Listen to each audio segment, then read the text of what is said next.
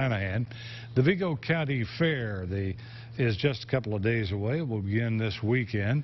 And while crews are working to get everything in place, they are making sure that all of the equipment is up to code. Sierra Hignite joins us now from the Vigo County Fairgrounds to share how things are shaping up for the opening this weekend. Sierra? Yeah, thanks, Tom. I'm here live at the Vigo County Fair right next to all of the rides. Now, if you take a look next to me, this one here is just one of the many that got inspected today by the State Fire Marshal's Department. And it can take quite a few hours to inspect one of these giant machines from top to bottom to make sure that it's ready to take on the large crowds that will be visiting the Vigo County Fairgrounds over the course of the next week, which results in a couple days of visits from the Fire Marshal's office. And though this is a tedious task, they say it's one that is very necessary. Spectators will fill the Vigo County Fairgrounds this weekend for some wholesome summer fun, but not before the safety guidelines are checked off. Safety is the utmost concern. You know, if you have to have a safe amusement rides in order to have a fun fair. Thursday was inspection day for the carnival rides, and historically, the Vigo County Fair runs a clean ship. And they'll inspect it from top to bottom. You know, making sure that the foundation's correct, every pin is in place, and our keys, all the safety features are working, and they'll go completely through it. But these rides don't just get inspected before the crowds show up.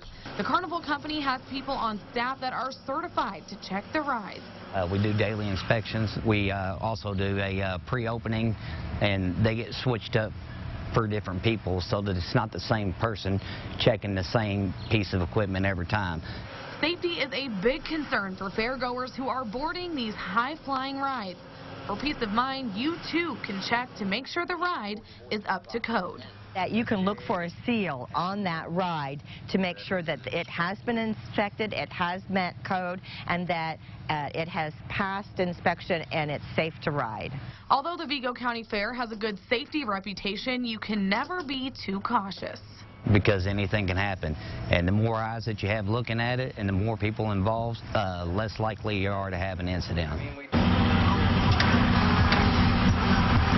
Yeah, and you know, these rides, though they take a couple days to inspect, that means that crews are going to be out again next Wednesday to finish up certifying these rides that are nearing their certifications being expired. And that also means that rides like this, well, they're going to take a while, which means that the State Fire Marshal's inspection, like I said, they are going to have to come back to make sure all these rides are safe for those visiting the Vigo County Fair. But for now, reporting live in Vigo County with local news that matters, Sierra Hignite, WTWO. All right, thank you, Sierra. Can't be too safe, that's for sure.